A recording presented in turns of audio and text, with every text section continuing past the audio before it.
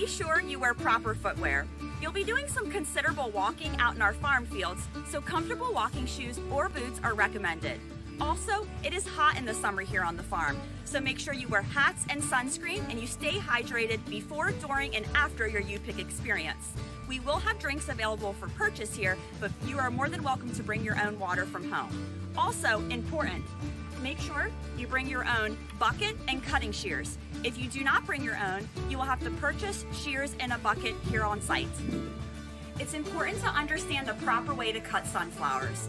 Unlike some other flowers, including zinnias, sunflowers will continue to open their petals after being cut.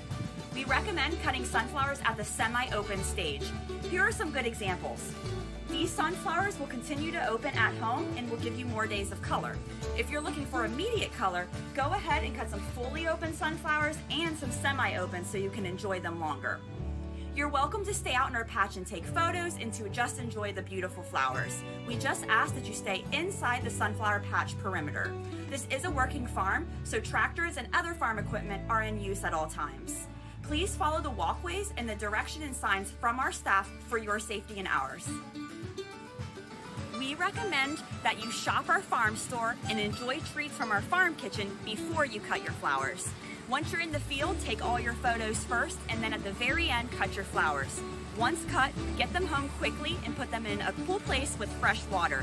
Time is of the essence when you cut your flowers for longevity and freshness. Okay, let's go pick some sunflowers. But first, let's put a little fresh water at the bottom of our empty bucket. Our field staff will assist you with this.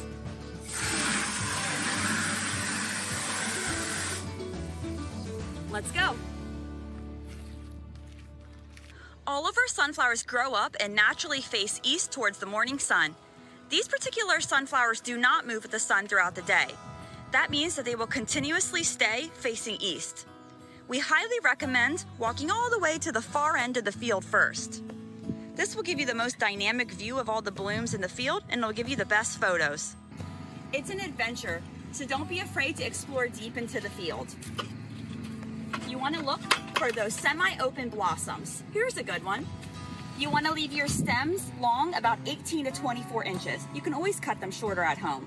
You want to cut your stem at a 45-degree angle like this. Flowers tend to uptake water better at an angle versus a flat cut. After that, you cut off any leaves you don't want and leave them right here in the field. We always leave a couple along the top for accent. Once cut, immediately put them into your bucket of water. Head back to the water station for more water for your ride home.